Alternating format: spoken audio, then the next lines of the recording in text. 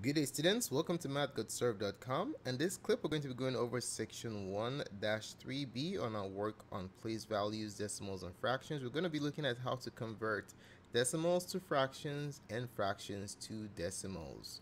The types of problem we're going to be considering in this presentation are depicted here. We have two examples, and don't forget we have 4 practice problems at the end of this tutorial for you to try out to demonstrate mastery of the contents of this presentation. Alright, let's take a look at question 1 and 2. Our instructions are for us to convert each decimal into a fraction. Alright, so question number 1, let's say we have the decimal 0.004. Okay, so the task here is to convert this decimal into a fraction. Okay, so let's say we have 0.004.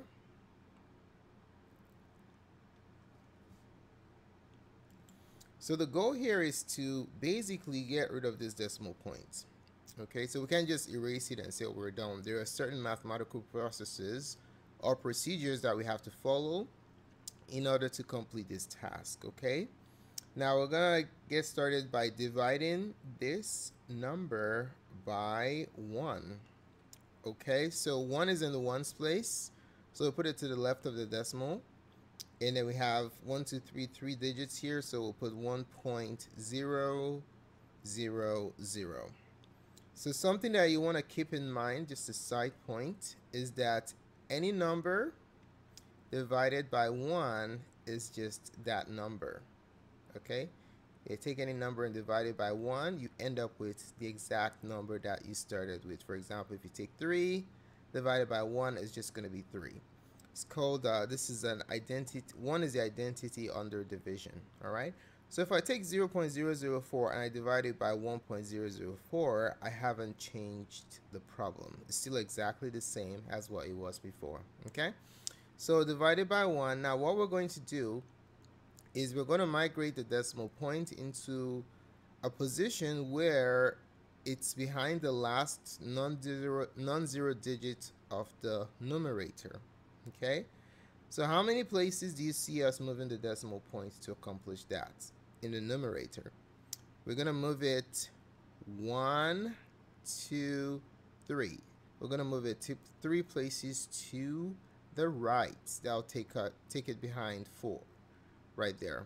All right, so whatever you do to the top, you have to do exactly the same thing to the bottom in order to preserve the equality of the problem. You can't change the problem. So when you move the decimal point in the numerator and the denominator identical number of times, you still preserve the size of the number. All right, so since we moved the numerator 3 places to the right, we're going to move the numerator decimal 3 places to the right also. 1, 2, 3. Bam. So the decimal points are still at exactly the same position after the move. All right, so when you carry out that procedure, we're going to have 4 point. The decimal point is now behind the 4. You just make it 4.0 divided by, now on the bottom, when you move the decimal point 3 times, 3 places to the right, 1.000 becomes 1,000. Bam, 0.0. So the 1,000, the decimal point has now gone all the way to the right. Okay, so now we're going to go ahead and write down the final answer. When you have 4.0, there's no need to write anything after the, you don't need to have the point or the 0, so it just becomes 4, and then this 1,000.0 just becomes 1,000. Bam. And ladies and gentlemen, there goes your final answer. So 0.004 is 4 thousandths. Okay, you can also use a place value to do this calculation, which works sometimes but not every time. Alright, so let's go ahead and take a look at the mathematical procedure that governs what we just did. When you're moving the decimal points to the right, what you're actually doing is multiplying by powers of 10. So since we moved it 3 places to the right, is equivalent to multiplying the numerator and the denominator by 1000. So that's what we did. So when you multiply the numerator and the denominator by exactly the same thing, what you're doing is multiplying by 1. All right? And another thing to note is that when you multiply any number by 1, just like division, you also end up with that number that you started with. It doesn't change it. Okay, so you multiply a number by 1, you end up with that number. So for example, 3 times 1 is just 3. So 1 is also the identity under multiplication. Okay, let's take a look at another example. Problem number 2. Let's say we have the decimal. For number 2, we have 0.0745. All right, let's do this. So the task is to convert this decimal into a fraction. I'm going to follow exactly the same procedure. We have 0.0745, and then we're dividing it by 1. So we're going to place the 1 in the ones place, okay, which is the first place to the left of the decimal point. Now, since we have 1, 2, 3, 4 digits to the right of the decimal point, we're going to put in 4 zeros. Now the question is this number, this fraction that we have here, is it any different from the original? The answer is no. Remember, we talked about it earlier that when you divide a number by 1, you end up with that number, or even if you multiply a number by 1, you end up with that number that you started with, right? So this is the same as what we started with. It's no different. We're just dividing it by 1. Now, we're going to move the decimal point an equivalent number of places in the numerator and the denominator to ensure that the decimal point ends up to the right of the last non-zero digit. Okay? So let's go ahead and do that. In the numerator, you're going to move it 1, 2, 3, 4 places to the right. Okay, and then in the denominator, 1, 2, 3, 4 places to the right. So you have a decimal point here and a decimal point there also. Okay, so what does that become? Now we're going to have 0.0745 point, and you can put a 0 after that, over 1 is going to have 1, 2, 3, 4 zeros. 1, 2, 3, 4.0. Now let's go ahead and write down what our final answer is going to be. So our final answer is just going to be 745. You don't have to put the 0 there. And then divided by, in the denominator, it's going to be 10,000. And you don't need that decimal. All right, ladies and gentlemen, that's the final answer to question number 2. All right, so let's talk about the mathematics real quick. What did we do by moving the decimal point 4 places to the right in the numerator and the denominator? What we did mathematically is we are multiplying the numerator and the denominator by 10,000. 4 zeros, 4 decimal places to the right. And the numerator and the denominator, when you multiply by the same thing, you're multiplying by 1, which does not change the number. Okay? All right, let's move on. All right, so now we're going to do the reverse. Okay? We're now going to convert fractions to decimals. We're going to be doing the reverse of what we did in questions 1 and 2. Let's start with number 3. So question 3, what if we had the fraction 47 divided by 100? Bam, like that. Let's go ahead and do it. So our solution is as follows. So we have 47 divided by 100. So what you're going to do first is put in your decimal points, okay? So 47, the decimal point is right here behind the ones place, and then for 100, the decimal point is right here. So remember, for decimals to fractions that we did earlier, the decimal points were going to the right. Guess what's going to happen here? they are going to be going to the left. All right. So in this particular case, the goal here is to take advantage of the fact that 1 is the identity under division. And we want to make, the goal here is to make the denominator 1. All right. You want to make the denominator equal to 1. All right. Guess why? When the denominator is equal to 1, we can just drop it off and we're going to be left with the numerator, and it will be the appropriate decimal. So the question is, how can we make this denominator equal to 1? You just have to move the decimal points an appropriate number of places to the left. Since you have 2 zeros, you're going to move the decimal point 1, 2 places to the left right here. Okay?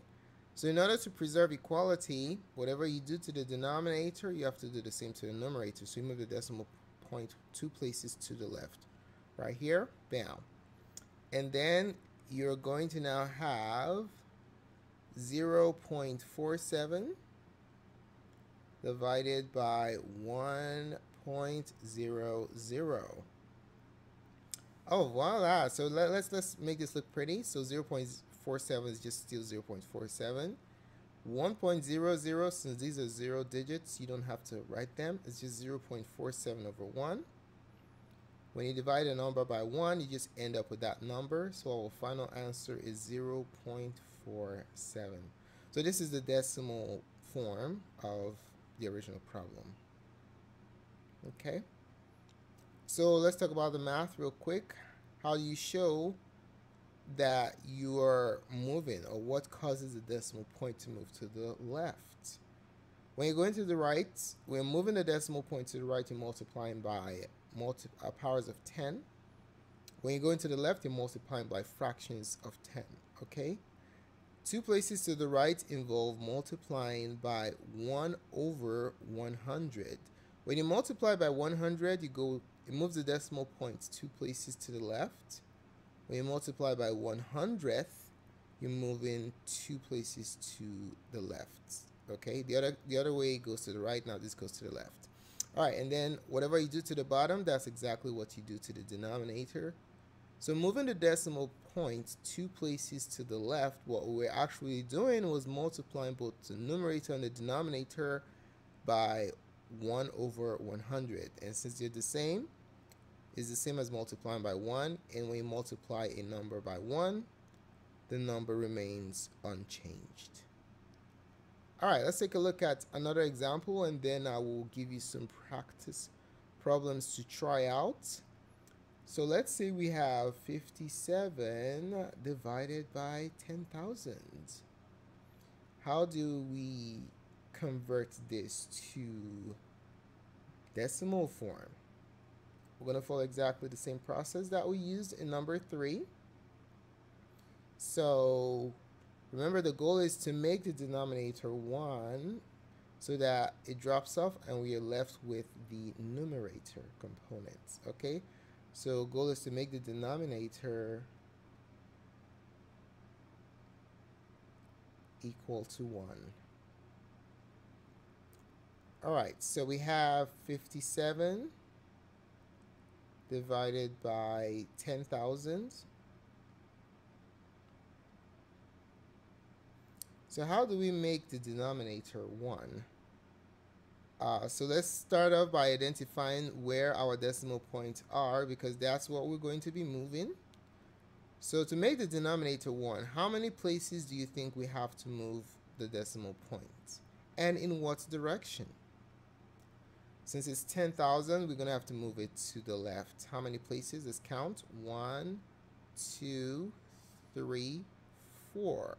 Bam, right there. Takes us, so that makes the denominator 1. So the number of moves we made in the denominator 4 to the left, we'll carry out exactly the same number of moves in the numerator also. Okay, so we're gonna have 1, 2, 3, 4. Bam. So we have empty spaces here. What do we put here? What are we going to put here? We're going to put in our placeholder zeros. We're going to put in zeros. Okay? All right, so this becomes 0.200057 divided by it's going to be 1.000. So let's write that down. So that's going to be 1.0000, like that. All right. So remember, well, let's make it look pretty again so it's obvious what's going on here. So we have 0.0057 divided by 1. So remember, anytime you divide a number by 1, you just end up with that number. So our answer here is going to be 0.0057. All right, there goes the answer to question number 4. Let's talk about the math real quick and give you some practice problems. So what do we do mathematically here? Moving the decimal point 4 places to the left. What we did here is we multiplied the numerator and the denominator by 1 over 10,000. So we multiply a number by 1 over 10,000. That moves the decimal point of that number 4 places to the left. The number of zeros can let you know the effect that the decimal point, the move will have on the decimal point. Okay. All right. So numerator by 1 over 10,000, the denominator by exactly the same thing, because ladies and gentlemen, we have to move the decimal point an equivalent number of times in the numerator and the denominator to ensure that we preserve equality. We don't get to change the problem. It has to be exactly the same value, even though it looks different, but it has to be exactly the same value. All right, so that goes the answer to question number 4. Now it's your turn to do some practice problems. All right, so we have 4 practice problems for you to try out. So for question 1 and 2, you're to convert the decimals into fractions, and then in question 3 and 4, the fractions into decimal forms. So go ahead and pause the video presentation at this time and try the problems. When you're done, click on the playback button, and we're going to reveal what the correct answers are. All right, welcome back. Hopefully you had a chance to try out the practice problems. So here are the answers. Go ahead and check your work. When you're done checking your work, we'd like to know, how well did you do? Did you get all the 4 problems correct? If there are any questions that you have about any of these problems that we did, or maybe the example problems, go ahead and specify it in the comment section below, or just ask your teacher. We'll be more than glad to support you.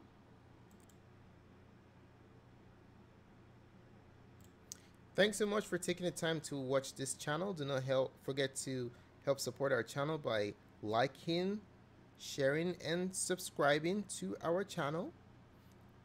As indicated earlier, if you have any questions, just post it in the comment section below. Tons of support resources are available at mathgotserved.com. Do check it out. Thanks again for watching, and have a wonderful day. Goodbye.